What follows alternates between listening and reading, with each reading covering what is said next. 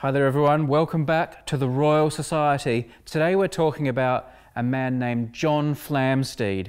His portrait is downstairs, hanging magnificently here, but we have some objects on the table and Keith Moore, the head librarian here at the Society, is going to tell us about them. We have a couple of objects here that belong to John Flamsteed. First Astronomer Royal, contemporary of Isaac Newton, of course. And here we have his copy of the great man's work, the Principia Mathematica. Here at the Royal Society, they actually are lucky enough to have a few objects associated with the Principia, Newton's famous work. And this is a first edition. But the thing that's special about this first edition was it belonged to Flamsteed. So it's got this extra connection and he's got his name in it, hasn't he, and notes and things like that. It's always good to know who a copy belonged to and the fact that they had access to that information. But we also have letters by John Flamsteed. We have a whole volume's worth here. This is a list of contents. He's writing to a Mr. Townley here. We can see some of the things that he's writing about, and most of these are from the 1870s. And you can see here he's writing about Mr. Hooke's watch, and there's an eclipse too. So there's all manner of things here, astronomical observations and just general news about science of the period. There's a lovely little note in the beginning of this volume here about the donation of it. This collection of Flamsteed letters was purchased by the Royal Society in 1891 when the library at Moor Hall, Harlow, Essex was sold privately. It was said to have contained most of the books from Dr. Hooke's library. Oh. We didn't get many of those. No. So the Royal Society forked out money for this, basically, That's when right. a library was liquidated. Yep, absolutely right. And a nice set of letters there. However, this is objectivity, of course, so we really need an object, don't we? And that's what we're going to talk about mainly. Before we have a look at this, and I'm very excited about it, you said Flamsteed was the Astronomer Royal. What does that mean, Astronomer Royal? It's an official appointment by the current monarch. So these days, Martin Rees, who you know is the current Astronomer Royal, and there have been a succession of them since John Flamsteed. Flamsteed was given an appointment at the Royal Observatory in Greenwich, newly built at that time, and it was his job to run the astronomy, make the observations. So here we go. This is an object that belonged to the very first Astronomer Royal, a position that continues to this day.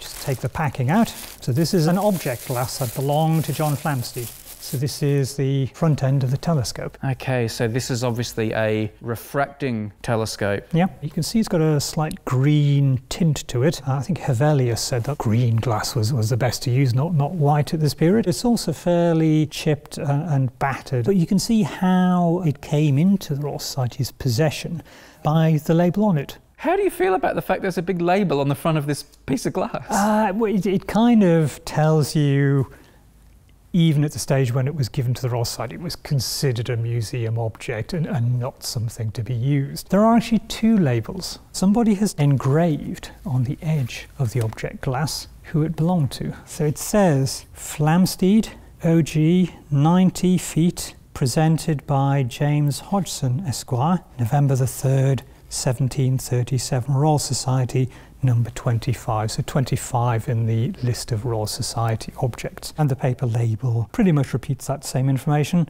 Object glass, Venetian, of 90 feet focal length, which belonged to Flamsteed, presented to the RS by James Hodgson, FRS, in 1737. It is lighter than I expected. You said the word Venetian. Is it Venetian glass? Not necessarily manufactured in Venice, but the technique that was used, probably using flint, would have been a Venetian technique. So it's a technique, right? Look at that, a piece of space astronomy history. Very special. So we have an object glass. What we need is a telescope to put it into. Yep. So let's have a look at the Royal Observatory in the 1670s and we'll see Flamsteed's telescope. So this is a volume of tracts, so it's a series of small works on different aspects of science. But the nice thing about this is it's got a series of plates that were engraved for another fellow of the Royal Society, a man called Jonas Moore.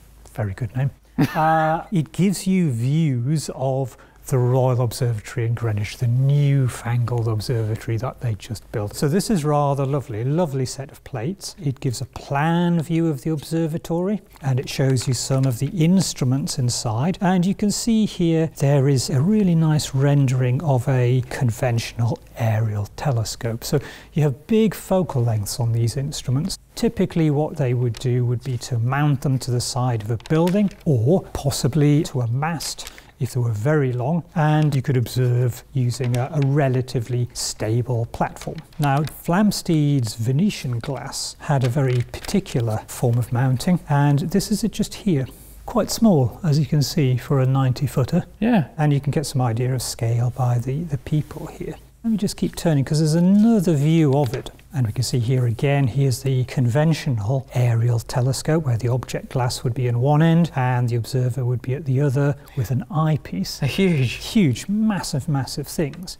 You'll see here in this huge prospect view, which includes the observatory building beautifully. Here we have Flamsteed's observatory for this object glass. His little nook. So that glass there used to live in that little dome there, in that little outpost. Yeah. So what this is a well telescope. So the object glass is at the front end, but there's a huge pit there, 90 foot deep, and that's how they would make the observations. You're only going to get a snatch of the sky, so this is a parallax instrument. That's what Flamsteed was interested in. But by using a well, he thought that he could manage to make stable observations. Okay, but the price you pay for being at the bottom of a well is you lose that ability to pivot and... That's right, you've got no movement at all. In fact, it was, we think, wildly unsuccessful. We don't think he managed many observations from it at all.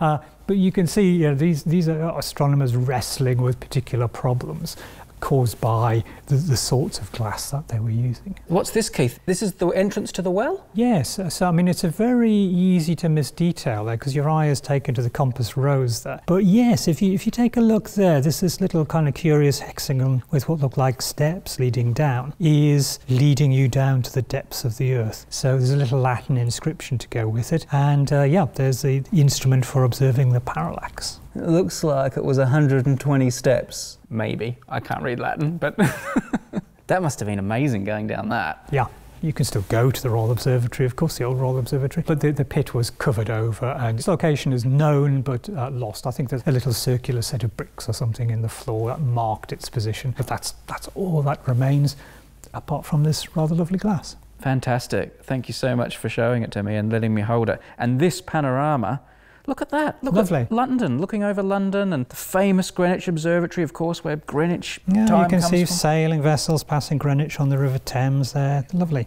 Amazing. What have we got, Keith? What have we got? Well, we have here 3 very large lenses, and these are lenses from aerial telescopes made in the 1680s. So you can see they are inscribed and the lenses themselves are rather nicely mounted, and these were made by Christian and Constantine Huygens, the great Dutch instrument makers and astronomers. And what you have here is a lens of glass and it's mounted. For July or for June, or what month is that? Yeah, that's for January, I think.